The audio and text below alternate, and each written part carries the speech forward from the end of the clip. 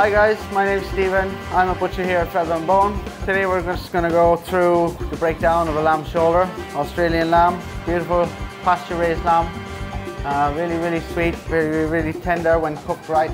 I'm going to go through the boning and the rolling and preparing a nice little roast lamb shoulder.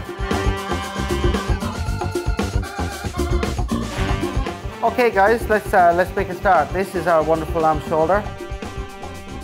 We start by putting our knife under the ribs, following the ribs down, removing the neck, and then you have your neck and rib bones, which you can use for a broth or a stock, making a sauce.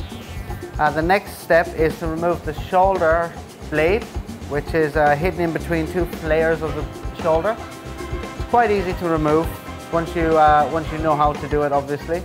You run your knife down the blade and all the way around, and it should pull out very easily.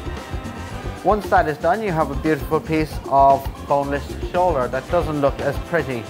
The next process then is to get your string, and we form it into a nice roasting looking joint, and then we tie it equally spaced apart strings so it looks tidy, it looks neat, and it's a beautiful roast joint.